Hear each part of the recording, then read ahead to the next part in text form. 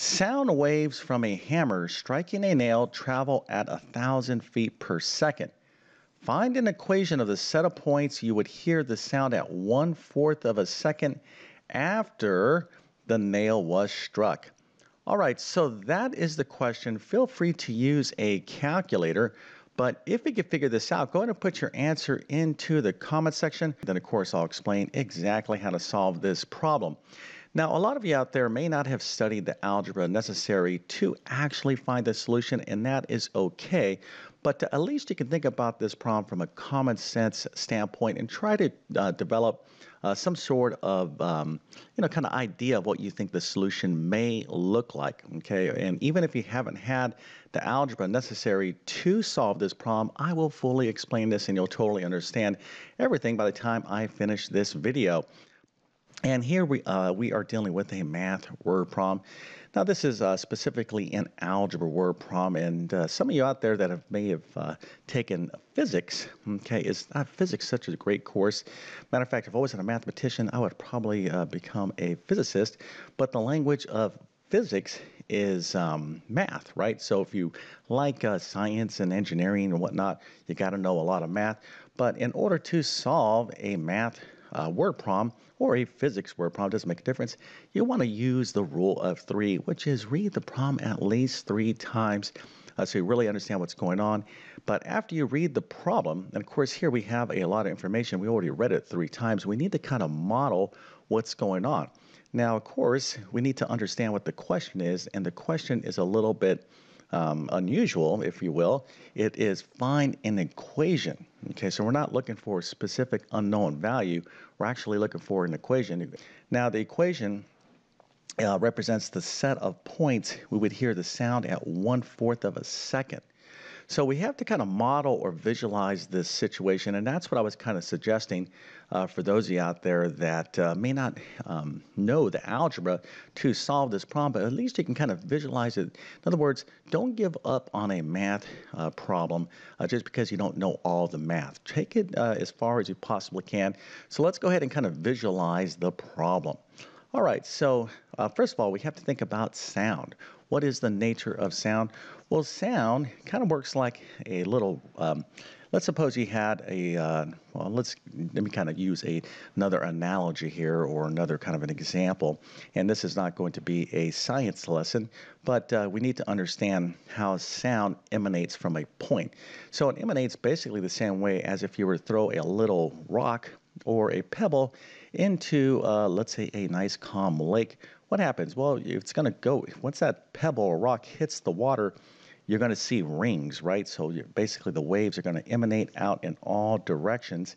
And that's effectively what is going on with sound. Okay, so here, let's suppose this is our little hammer, okay, and this is our nail. Once the hammer hits that nail, the sound is going to travel in all directions. Okay, so in other words, sound doesn't just travel in only one direction. You know, naturally, of course, you can kind of direct sound, but sound in its kind of natural state, after this hammer hits this nail, the sound is going to be heard in all directions, right? So if you're kind of, if we have people around this situation, everyone's going to hear that sound at the same time. So let's suppose someone's standing here, someone's standing here. Once this hammer hits the nail, the sound starts. Now remember, in this particular problem, the sound is going to be emanating out at 1,000 feet per second. So yes, indeed, sound has speed. Of course, most of you out there probably know about sonic booms and the speed of sound. As little airplanes fly through the sky, and little jets and whatnot, they break the sound barrier, then boom, you have this big sonic boom. So yes, sound is traveling at a certain speed. Now, again, because I have an engineering background as well, I just love to kind of talk about this stuff, but hopefully most people are pretty aware. Yes, indeed, I remember when I see a little airplane going really fast, it appears it's kind of like outrunning its sound. So anyways, sound, again, does have speed. And in this particular case, the sound emanating from the nail after the hammer struck it is 1,000 feet per second. Okay, So what we need here is more of a mathematical model of what's going on, and that model is a circle. Okay, so here is the sound where it starts off, and these rings here would represent the various points in time where someone would hear that sound. Okay, so if you're a mile away from this event, you're going to have to wait till that sound reaches you to hear the hammer hitting the nail. Okay, now that's the part of the problem, or this is the part of the problem that I was hoping most of you would be able to kind of at least think about and say, well, I think sound might be traveling in terms of like a circle pattern. And if you figure that out, that is outstanding. Now we're going to need to know a thing or two about what circles look like in algebra and geometry. Okay, what are the equations of circles? And once we understand this, well, this problem becomes quite easy. All right, so let's go ahead and get into that right now. And what we need to understand is that there is an equation of a circle. Okay, so there's an equation of a circle, and a basic equation of a circle is the following. Now, this is a circle where its center is at the origin. So for those of you that are familiar with a basic XY plane, a circle that's centered right here, and the origin is the point 0, 0. Now, we could have all different sorts of circles. We can have circles over here where the center is different, and we can have circles over here. They're all different sizes and all different locations, but in kind of the most basic terms, and I'm not going to go into circles that are translated into different parts of the XY plane, but in a circle that is centered again at the origin, the point 0, 0, its equation is x squared plus y squared is equal to r squared, and r is the radius of the circle. Okay, so this is the simple kind of equation that we're going to be using about circles. Now, when do you learn about this in mathematics? Some of you might be saying, hey, Mr. YouTube Math Man, I never saw this before. Well, this topic here is part of a broader topic called conic sections, and it's such an awesome topic in math. Typically this is taught, sometimes it's taught a little bit in Algebra 2 or college algebra, but you really get into this topic in courses like pre-calculus. Now this word conic section, just to kind of digress here for a second. So let's imagine a cone. Okay, so here's like an upside down ice cream cone. So conic sections is like cone sections. So if we have a cone and I kind of split that cone, and let's suppose this cone was sitting on a nice table that was parallel to the ground.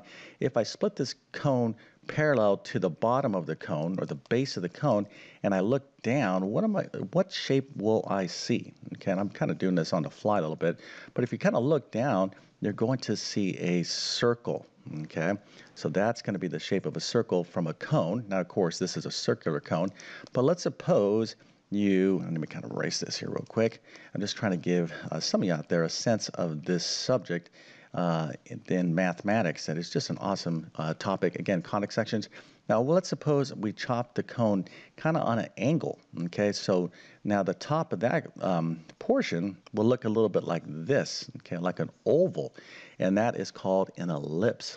Okay, so these are all different shapes that you are going to study in conic sections. And then, of course, if we chop it this way, we're going to end up with parabolas, and you got these other things called hyperbolas.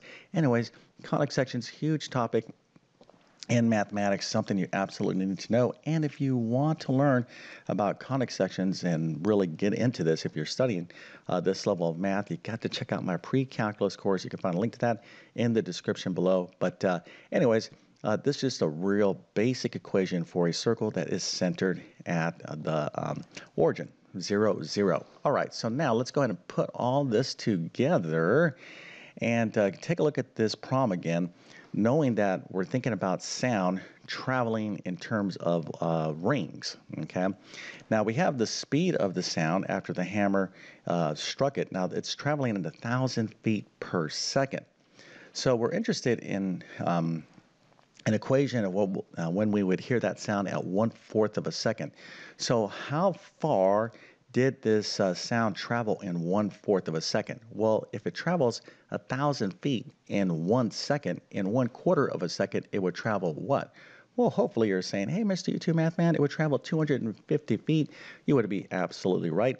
because if it's traveling at 1,000 feet per second, all we have to do is just take 1/4 of this and we'll get how far it's going to travel in the sound, how far the sound will travel.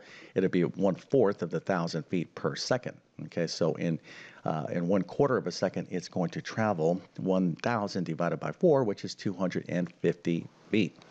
Okay, so now we are getting someplace with this problem. And hopefully you're kind of saying, you know what, I'm actually understanding. And if that's the case, well, then that is the whole point of this video. All right, so the sound went 250 feet in 1/4 of a second. So here is our sound emanating from that nail, and it's traveling in all directions. Okay, so how far did it go? How far did that sound go in 1/4 of a second? It went out 250 feet. So that is the radius of this circle. Okay, so it went out 250 in all directions. So now what we have is a circle centered at the origin with a radius of 250 feet. So it's pretty easy to build an equation knowing this information because I just kind of showed you the general form: x squared plus y squared plus, or no, x squared plus y squared is equal to r squared. So let's go and take the next step, which of course is having you quickly subscribe to my YouTube channel before we finish up this interesting problem. Now, I put these videos together for one reason only, and that is to help people learn math. So I am a teacher, but as a teacher, I need students, okay? And the more students I have, the happier I am. There are so many people out there that need help in mathematics, and unfortunately, right now, it's not looking good in terms of global proficiency in math. I think it's because there's just oversaturation of technology. Okay, now, yes, indeed, I'm using technology to teach, but I am teaching with basically a paper and a pen. Yes, it's kind of fancy technology, but you know, kind of using kind of an old school approach. And a lot of students these days, you know, when you're in a highly technical environment, you know, people want answers fast. People are like, hey, you know, I could just click a button on my phone or my computer and get the answers fast. Well, listen, when it comes to learning and comprehending everything you need to know in math, that is a slow process because there is a lot to know. And, you know, you got to be willing to put in the effort and practice, practice, practice. So there's no secret at getting better at math. But if you're willing to do the work, what you need is great comprehensive math instruction, and that is what I try to do on my channel. So the best way to support my work is to hit that subscribe button. And if you're going to do that, hit that notification bell as well so you can get my latest videos. Okay, so let's go ahead and finish this problem up. So now that we have a pretty good understanding of basic circle equations, so again, x squared plus y squared is equal to r squared. Now, what does this x and y represent? Well, x and y is just an xy point. Now, I'm assuming that you have some basic algebra knowledge, but an xy points, or this is what we call an ordered pair, right? There's a pair of numbers here, and there is in a specific, they are in a specific order. This is a coordinate or a point on the xy plane. We put a little y in here. So that's what the x and y represent, and of course we have a radius. All right, so now we know that our radius is 250, and this is an equation of a circle centered at the origin, okay? All we have to do is just plug in this 250 for the radius. It is as simple as that. Now, if you had this as your answer, that is perfectly fine. Matter of fact, that is a great answer as well. So we have x squared plus y squared is equal to r squared. Again, r is the radius, which is 250, but we could take that 250 and square it, and 250 squared is 62,500. So here is the answer. Okay, so again, don't feel bad if you didn't understand the algebra to do this problem, but hopefully you learned a thing or two. And most importantly, I'm trying to get a lot of you out there excited to learn more about conic sections and more advanced math. And even furthermore, if you have any interest in physics, take physics. All right, physics is such an awesome course, but you need to know a good amount of math to be successful in physics. All right, now again, if you're looking at this video and you're saying, yes, Mr. YouTube Math Man, I want to learn more about conic sections and all this advanced stuff, Well, if you're at this level of math, you got to check out my pre-calculus course. You can find a link to it in the description below. If you're at a more, I don't want to say more basic level, but if you're studying basic algebra or basic geometry, I have, those respective courses as well. You can see all my courses and the links to them in the description. But hopefully this little video helped you out, or if you enjoyed this video, make sure to like and subscribe. And with that being said, I definitely wish you all the best in your mathematics adventures. Thank you for your time and have a great day.